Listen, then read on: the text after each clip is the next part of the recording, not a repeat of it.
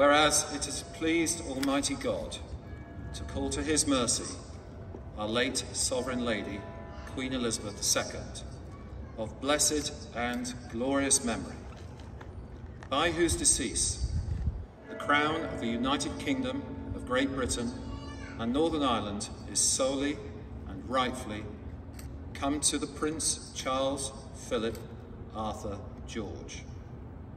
We, therefore, the Lords spiritual and temporal of this realm, and members of the House of Commons, together with other members of Her late Majesty's Privy Council, and representatives of the realms and territories, aldermen and citizens of London, and others, do now, hereby, with one voice and consent of tongue and heart, publish and proclaim that the Prince Charles Philip Arthur George is now, by the death of our late Sovereign of happy memory, become our only lawful and rightful liege lord, Charles III.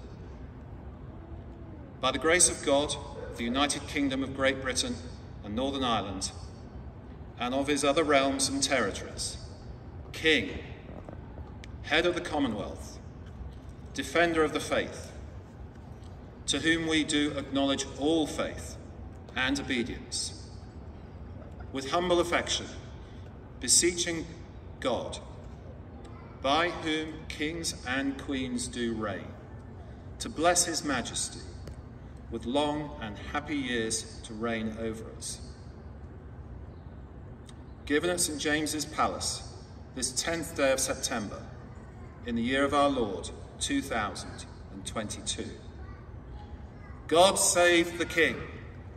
God save the King. 3 cheers for His Majesty the King. Hip hip. Hooray! Hip hip. Hooray! Hip hip.